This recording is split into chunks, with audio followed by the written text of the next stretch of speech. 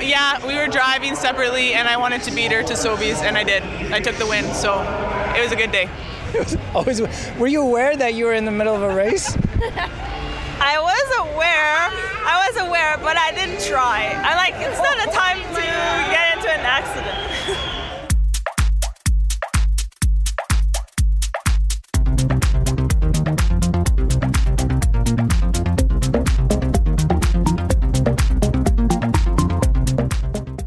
Welcome to the Canadian Cycling Magazine podcast. I'm your host, Matthew Piaro, and with me is Matt Hansen. Hi, Matt.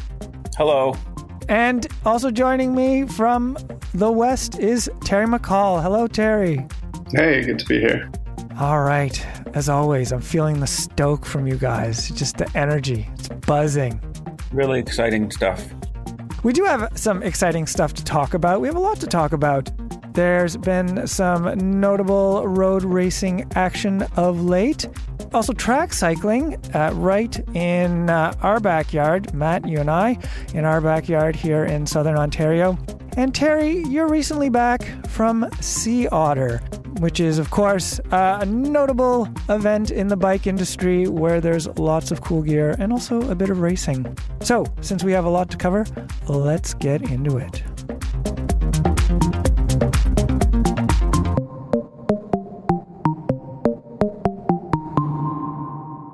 So, the big World Tour race of late was Liège-Bastogne-Liège, La Doyenne, the old lady. Let's start with the men's race there, Matt. Poor Pogačar.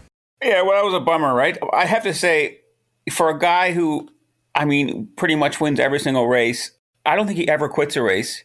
But thankfully, he did break his wrist there, but it looks like he's going to be off his bike for 4 or 5 weeks. But he had a smile on his face. But yeah, the duel was quickly undone. Yeah. And I know, thankfully is that it looks like he'll be ready to race in about 6 weeks. It's still, we're still waiting for like a full confirmation of that. But, signs point to that at the moment. I think with Liège, it's almost like Roubaix, we were hoping for a duel, and there was a crash, or in case of Wout van Aert at Roubaix, a puncture that denied us the duel we were hoping for that when we signed up. This year and last year, you've had a lot of duels between the big two and the big three. So, not every race can go according to plan. But yeah, it was a bummer for Pogačar. Mm-hmm. And then Remco Evenepoel just crushed it.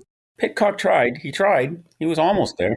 But you saw Evenepoel kind of give him the old elbow flick, and Pidcock just shook his head. And I don't think as I understand it, it wasn't just a matter of like, no, I'm not going to cooperate, but I don't think he could at that point. I think he was done. I think, again, with comparison to Roubaix, another monument, the women's race was far more exciting in the case of Liège-Bastogne-Liège. Yeah, like Remco basically we waited until the hill and then he took off on the hill and that was the race, right? Well, from pretty far out though, yeah. Yeah, I know, but still, it was just one decisive moment. Whereas with women, there was some action there between SD Works just dominating again. So that was a little more exciting. It was, and then there was Trek also in the mix. And the thing with the women's race is that if you just look at the results, Demi Vollering wins, you might just say, oh, yeah, I saw that coming. But the way the race played out was pretty exciting with her teammate Marlene Reusse away. And they, I think it was on the final climb, they pretty much did a swap. Reusse was away with Elisa Longo Borghini, and then Vollering bridges across, and then Reusse drops back. And it came down, of course, to a sprint between Elisa Longo Borghini and Demi Vollering. And yeah, Vollering, she took it for the triple. It's a hell of a spring for her.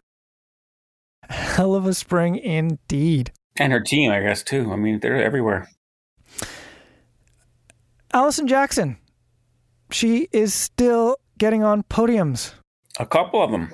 Within 2 weeks of Paris-Roubaix, she takes a bronze in the Pan Am Champs time trial, and then a few days later, silver in the road race. And, shout out to Amber Nieben there, who won the time trial. I think she's 48 or something like that, and she's been racing for a long time, and she still got it. It's kind of impressive. On the men's side, national champion Pierre-André Coté won the road race. And in third was his human-powered health teammate, Charles-Etienne Chrétien. Yeah, it was sort of a dream for it to see the blue, white, and red there, all right at the... It would have been cool to get 1, 2, but 1 and 3 ain't bad. Definitely. Well, just seeing Chrétien with his arms up in the air as he sees his teammate win is always nice, right? Terry, tell us about Sea Otter. There's lots of gear to peruse at Sea Otter. You were there with other members of Canadian Cycling Magazine. What are 3 things that caught your eye? I think the big thing was Specialized finally uncovered their Epic World Cup that its team has been racing around the world for the past few months. And it's the one that looks a lot like Trek Super Caliber, though there are some important differences in the design. I think it's interesting not just because it's a new bike, because it's kind of a correction to the trend of XC bikes having more and more travel over the last few years. And this is obviously a very race-focused bike, which has pros and cons for consumers, but for the racers, it's interesting to see that stuff coming out before Paris. And then there were 2 smaller designs from Canadian brands. Toronto's Bridge Bicycle Works was teasing a carbon fiber threaded bottom bracket. So instead of having an aluminum insert go into the bottom brackets, you can thread your BB in. The threads are part of the frame. They're molded in. It's just kind of wild that they can do that. And then last thing was Project 321. This brand started in Bend, but it's now manufactured just outside Toronto and owned by a Canadian company.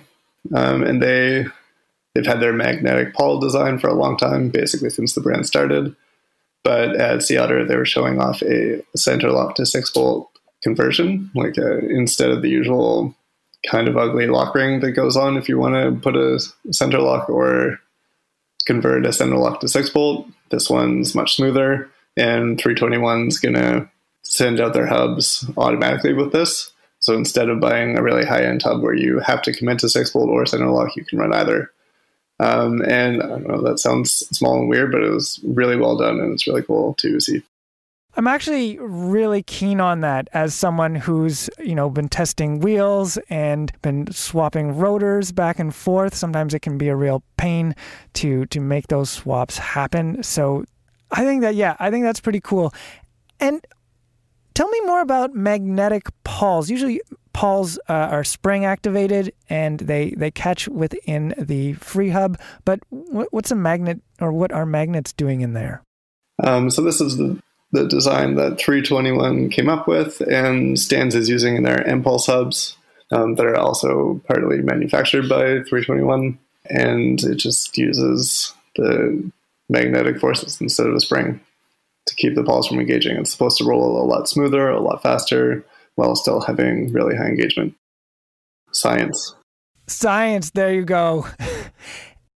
And Terry, gear isn't the only thing at Sea Otter. There was a lot of racing. Tell us about some of the racing action out there in California. Yeah, so Sea Otter has always had a lot of amateur racing. Pretty much any time, any hour of the day, there's someone racing in and around the venue. But the big race right now is the Lifetime Grand Prix. And this was the first event in the second year of that series. Haley Smith won the first year, and she was on the podium again this year, which is a great start to her title defense, and a bit better than she did at this event last year, so that's cool. And then Andrew Lesperance was also in the top 10 on the men's side of what looked like a very hard 110-kilometer mountain bike race. We were looking at some of the numbers for that, too. It's pretty bonkers, the average watts that some of the winners did. 110-kilometer mountain bike race. Yeah, in 4 hours. Yeah. Yeah, these are endurance events, but they're not riding endurance pace.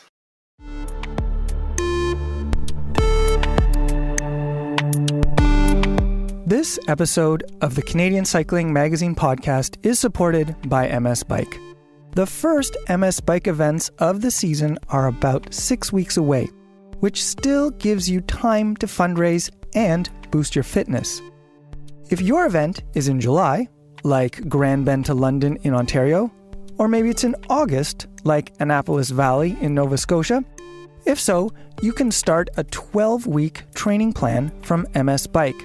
It was developed by coaches we work with here at Canadian Cycling Magazine. You'll find that training plan on the MS Bike website. Then, once you show up to the event, you'll be fully supported with food, drinks, roadside support, and first aid. So, if you haven't already, sign up for MS Bike. Did you know that 1 in 400 Canadians lives with MS? You can help. Give your riding some focus and some purpose. Head to msbike.ca, register, and start fundraising.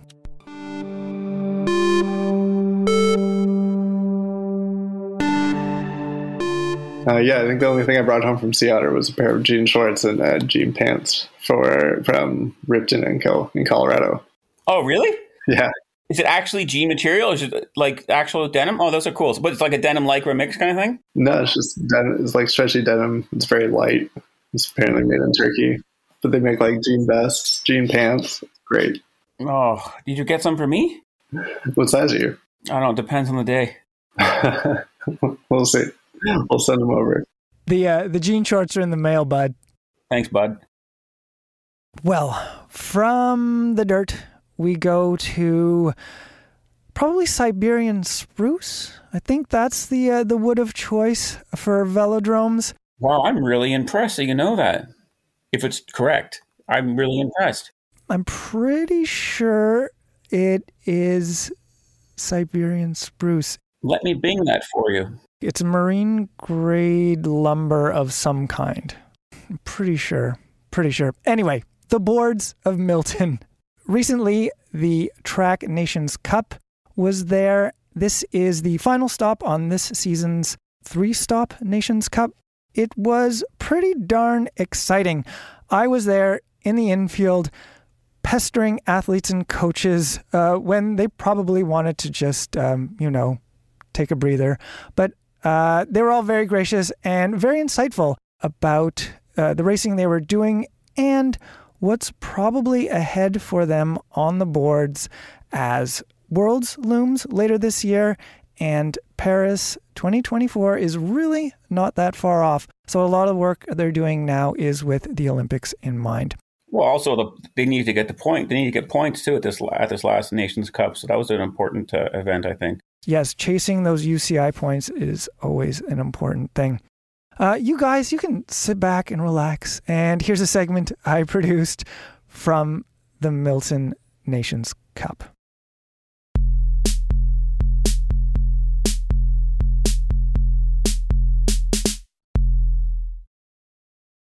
The recent Track Nations Cup in Milton, Ontario went pretty well for Canada's sprinters. Kelsey Mitchell won gold in the sprint, James Hedgecock was 4th in the Keirin, and the women's team sprint took silver. I spoke with members of the team sprint squad shortly after they received their medals. Lauriane, Genest, Sarah Orban, and Kelsey Mitchell took me through the roles each of them has as they race around the track, all out, for 3 laps. Also, Mitchell and Genest joked about a little competition they had that day that wasn't on the track. All right, can you say your names into the microphone, please? Lauriane, Genest. Sarah Orban. Kelsey Mitchell. All right, this is the women's team sprint, silver here at Milton.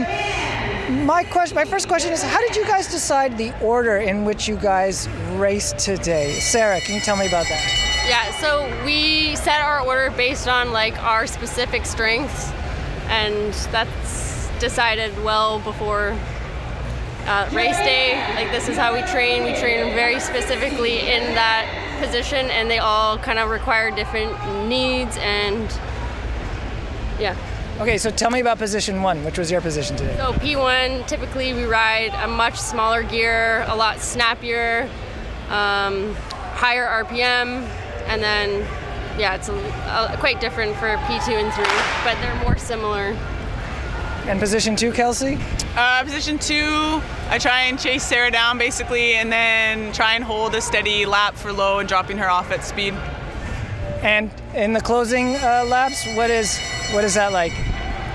I need to relax as much as possible for 2 laps to lose as less energy as possible, and then just everything I have left really in the last lap.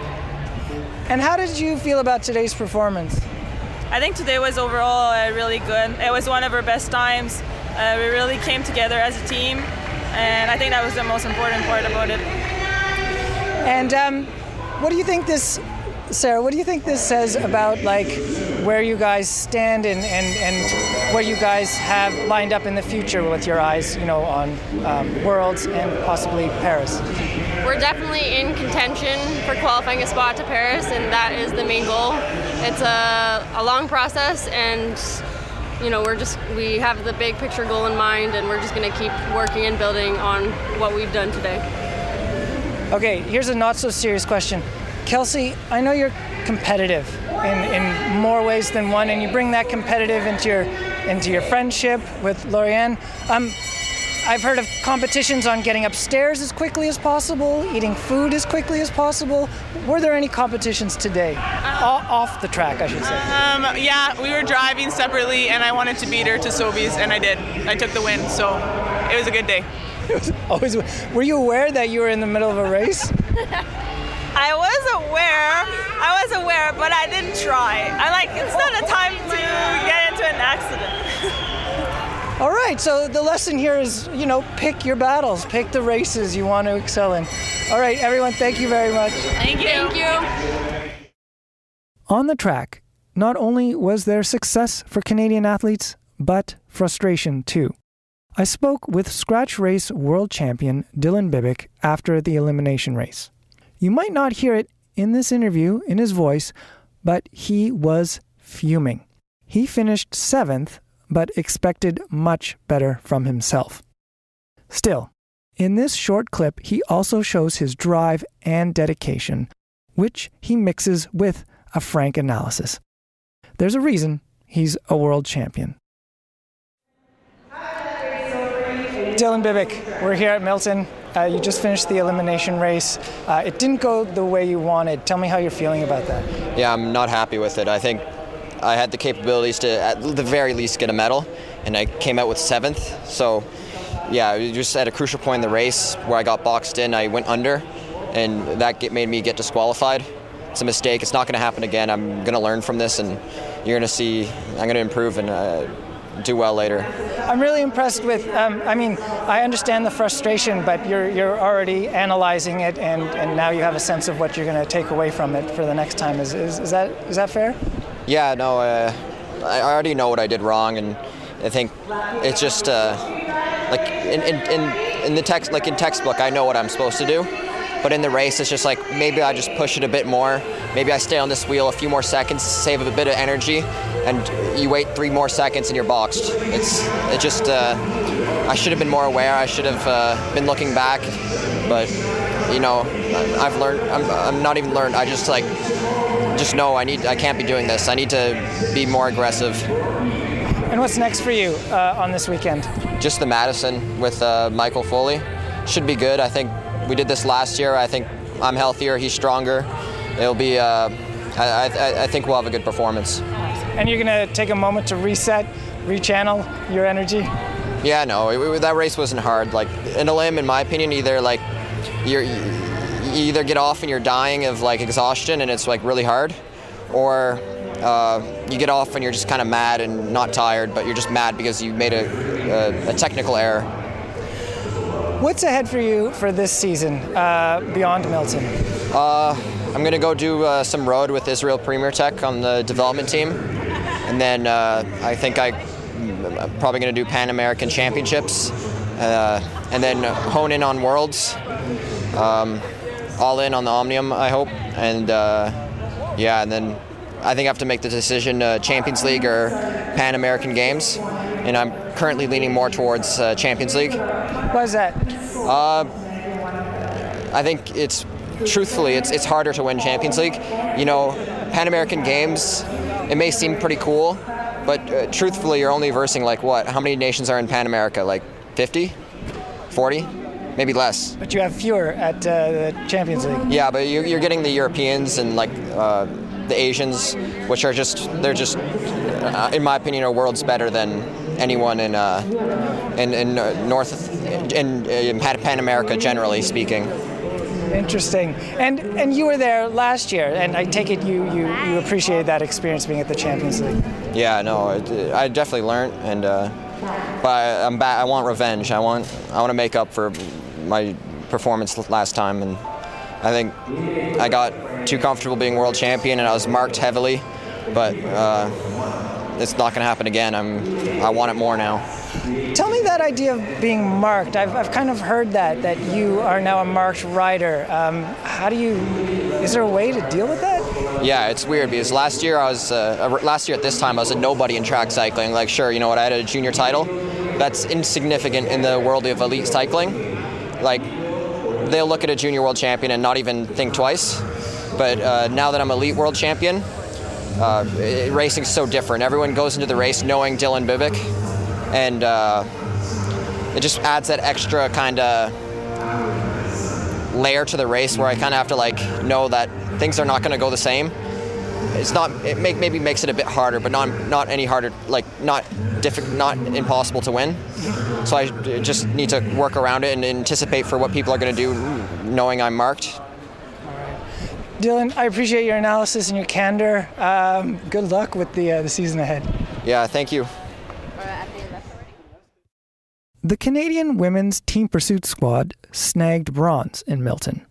Maggie Coles-Lister, Erin Atwell, Sarah Van Dam, and Ariane Bonhomme raced against the U.S., and man, it was dramatic. I must confess, after the first kilometer, I thought Canada wasn't going to be able to pull it off. Then they started speeding up, and then the U.S. squad fell apart. It turns out that's pretty much how the team had planned it. In this next clip, Maggie Coles-Lister and Erin Atwell break down their strategy.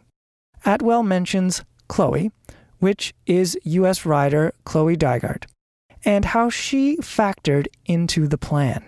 The two Canadians also talk about how the squad is progressing on the world stage.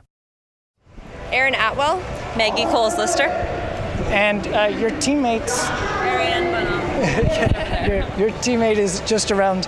Now, you guys just came off the award ceremony, bronze here in Milton. It was a nail-biter of a race. Maggie, tell us, what was your sense of how close it was during the race? I mean, we get lots of information from the coach from the side, so our plan was just to ride our own schedule for the first half and then really make it a race after that. And at the halfway point, we'd be given information based on where he was, whether we were faster than them or slower than them. And then we could really try to just drive it and make it a race. Yeah, we rode to schedule for the first half, and then that's what happened. We knew we were down. You don't really know how much you're down at that point, but I knew for our team, if we can just keep the three of us together and just maintain the pace, that there's a good chance something could happen to the U.S. like what happened, and they could blow apart and we could get it, or just ride a better time. And so, yeah, that was kind of our Achilles heel. We just kept it together, and really proud of us because it hasn't quite been that way in the first two rides, so to pull it together in the final ride is always a special feeling. Erin, can you tell us a bit about how the communication works that you're getting from the coach? What does that look like? What do you see, and what is your sense of the race from where you are? So generally we have a plan for the first 2 kilometers, and it's stay pretty conservative. You don't want to blow anyone out of the water quite yet, because the race is never won in the first 2 kilometers, but it can definitely be lost in the first 2 kilometers. So one rotation through takes us about 2K in, so it's really important that we're getting the feedback from the coach and making sure that we're responding to the pace if we're up or if we're slow or fast. But as soon as we hit the 2K mark, you can really start to put the pressure on the other team. So my job today was to set everyone else up so that they could have the best recovery possible going into the final 2 kilometers. So I just kept it pretty steady, put a little bit of pressure onto the U.S. because we knew that, if Chloe, who's the really strong one of the U.S., if she felt the pressure, sometimes she'd crack her teammates, and I think that's exactly what happened. So it was a bit of your race savvy, but also maybe what happened on the other team's part that affected the outcome. Is that a fair assessment, Maggie?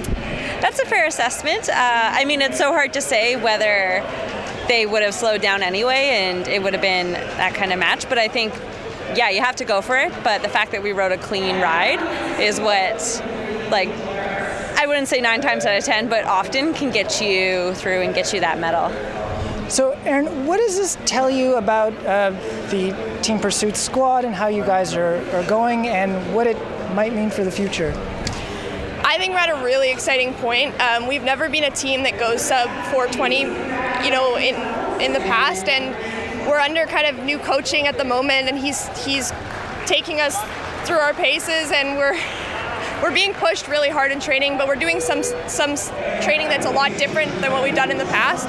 And the environment's meant to be fun, and we're supposed to actually, having a fun environment means that we can go fast and we kind of really rely on one another, and it becomes more of a team effort. So I think moving forward, if we're training together like we have been in the past few weeks, I think we can do something really special. The rate of progression in the last month has been amazing. We've never been able to consistently ride under 420, so to be able to do that back to back to back has been amazing, and would never have thought we were going to be able to do this a month ago. So, Maggie, do you guys feel the weight of history in terms of Team Pursuit? Because Canada, there was some success at London and then again in Rio. Does that enter into your minds at all, or do you guys got to keep it just focused on what's going on now? Oh, it definitely does. I mean, we have big shoes to fill and a great legacy in Team Pursuit, but at the same time, we're also pretty much a brand new squad, except for Ariane Bonhomme. So we're kind of starting from scratch and rebuilding the program and learning how to ride these speeds that the other team could do. And I think if you look at our trajectory with times and results, we're definitely headed in the right direction. And like Erin said, we're under new coaching right now, so a bit of a change up from what us as a development program have been doing for the past 5 years is, I think, kind of the refresher we needed right now to just bring new energy into the program, especially this year and a half out from the games, to be able to just keep that trajectory headed in the right direction, because we're going to have to go at least another 10 seconds faster than we did today over the next year and a half. So just keeping this positive energy and just good vibes over that next year and a half, and hopefully this coaching just keeps pushing us in that right direction. Okay, well, thank you very much. Thank you so much. The coach that Atwell and Coles-Lister mentioned is Richard Wools. He's been working full-time at Cycling Canada since the start of 2022. But Wools was instrumental in building up track cycling in Canada throughout the 2000s and up to the London Olympics. He got a bit deeper into the strategy for the women's Team Pursuit at Milton just recently. There was just so much going on in 4 minutes and 16 seconds. Well, 4 minutes, 15.961 seconds to be exact. Richard Wools, just coach at Cycling Canada. We were joking about your title just a second ago. Tell me about the coaching you're doing right now with Canada's track athletes. I'm helping out at the moment. I was lucky enough to go to the last Nations Cup in Egypt, and I'm here helping out in Milton with a bit of a role with the women's endurance program, but still coaching 2 or 3 of the male riders as well on the team. So here just helping out, filling in where I can. And what are you seeing in terms of the riders' progression, especially with regards to, say, Worlds coming up this year, and, the Olympics seem to be following fast on the last Olympics. So, yeah, what are you seeing in terms of their development with those events on the horizon? Yeah, Olympics is just around the corner. It's going to be with us before we know it. So there's huge potential in both of the teams, male and female. For me, coming here, the goal was to see if we could get on the podium and to try and do some predictable rides. So we did quite a few training sessions where we were running over full distance, trying to be able to, when you have 4 or 5 elements, how do you put them together and go as fast as possible? So that was something that I've really enjoyed doing in the past, of trying to find like how much can you do here and how much more load can we add to different people. So yeah, there's huge potential in them at the moment. We've got on the podium and I'm hoping they can aim for the podium at the next Olympics. That's right, the women's team pursuit got bronze, and you're trackside and you're communicating with the riders, and tell me how that communication works and what you're actually trying to convey to them in the midst of the race. Well, there's a couple of strategies. You see quite a few different coaches doing lots of different things. So there's old school, where we used to stand on the line and they'd have a pace strategy, and we'd either walk towards them, and that would be, oh dear, we need to speed up a little bit, or you'd walk away from them, was like, okay, you're above pace, so we can chill a little bit. You can be in the corner just shouting a number. So if we agreed on we were trying to do 15 4s or 15 6s, you just shout 5-6 as loud as you can, and hopefully they hear it, and that steadies the nerves a little bit. And then for us, because once you get into a medal round, we don't really care about the time. It's just first team across the line. So there becomes another strategy in that, and we had a strategy to try and ride under control for the first 2 kilometers. And then we were racing against USA. And I would say there's 1 or 2 riders there that have a bit of a history of being unpredictable. You know, they're quite strong riders. So we tried to ride ours for the first 2 kilometers and then see if we could get them to react. So we tried to go quite fast for a lap or 2 and see if they would accelerate super hard and just break their team in half, which it was a strategy, and we had a race on and talked to the team and said, let's just go for it. Half distance, we're just racing bikes. So first across the line. I find that so fascinating because the level of strategy and tactics, this almost sounds like football-esque to me, like knowing the strategy, and it's almost like is this a coach's call, or is it a rider's call to start implementing these strategies? A little bit of both, but when you come to the race, like if you're riding for a medal, then the coach has to make that decision, because a rider will always second guess themselves. They'll always say, I'm not sure if I can do that, or is this the right strategy? And then you just have to say, well, here's the strategy that we want to try. Have some trust in the strategy, and you can adapt it. It's not remote control. I'm not riding, you can decide if you want to do more or less. But we just lay it out beforehand, and it was lots of fun. It's nice for them to get up on the podium. And so you've been involved with Canadian track cycling for many years. You were there in the lead up to 2012 in London. What are some maybe similarities and differences are you seeing between the program then and the program now? It's hard for me to say about that, actually, because I've only just started getting back into the program on the track. I was in Beijing and I did London, and then started a family, and I decided to take some time out. So these couple of World Cups are really my reintroduction into it. But they're moving so fast now. The way that it's changed, the technology, people wearing undergarments, it's like spraying stuff on their chains and on their legs, and I've seen, not here anymore, but the people were using tape when they had no injuries to see if they get an airflow difference around their legs, and you're just like, this sport has changed. It looks very different to what I was used to, like 10, 12 years ago, and the gears are so big. They're moving so fast now. So once you get that boulder moving, you can keep it. But it is about, can you get that start? People have definitely changed the way that they train, much more strength than in just overall endurance. Richard, thank you for this perspective. Appreciate it. No problem. One athlete who Wolves worked with in the late 2000s and early 2010s is Laura Brown.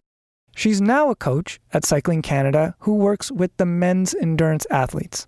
At Milton, there were 2 men's team pursuit squads. The A squad was made up of Michael Foley, Dylan Bibick, Matthias Guillemette, and Carson Matern. They finished 5th in the standings. Laura Brown provided me with some context for that result, and not only what could lie ahead for the men's team, but also the women's. Laura Brown, Cycling Canada coach on the men's endurance side. We're here at the Milton Velodrome during the Nations Cup.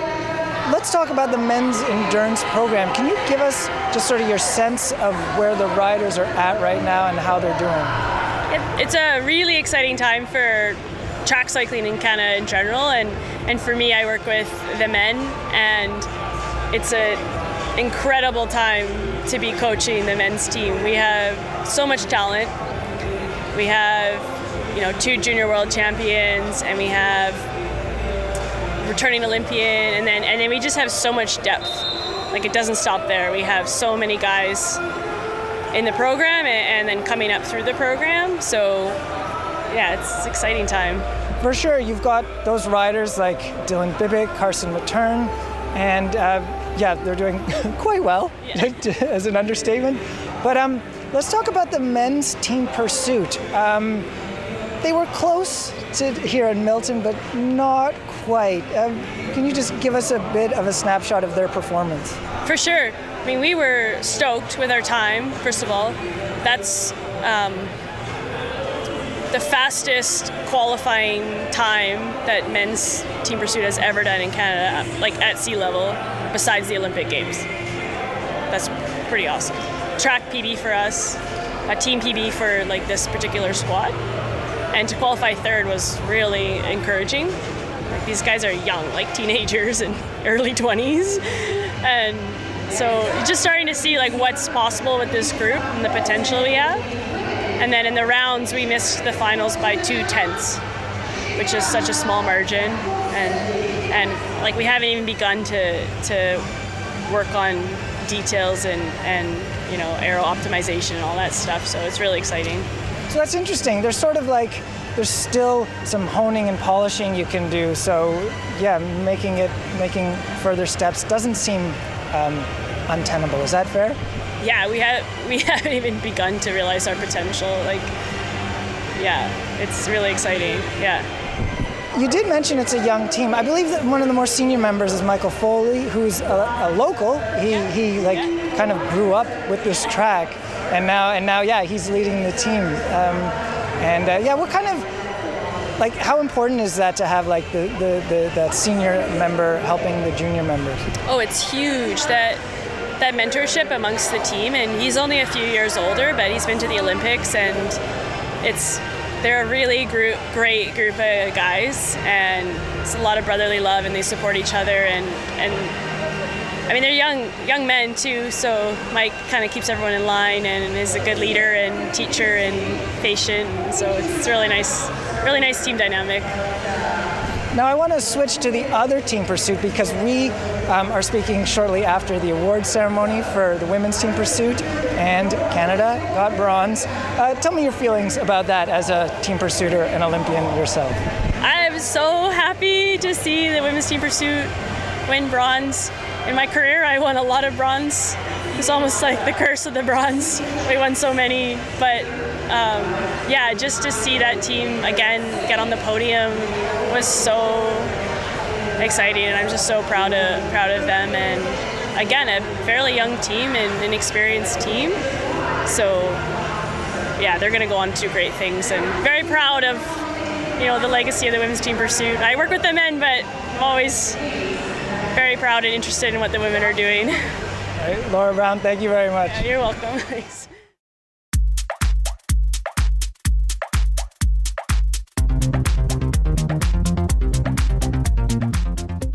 And that's the episode. It was written and edited by me, Matthew Piaro, and Terry's on his phone right now.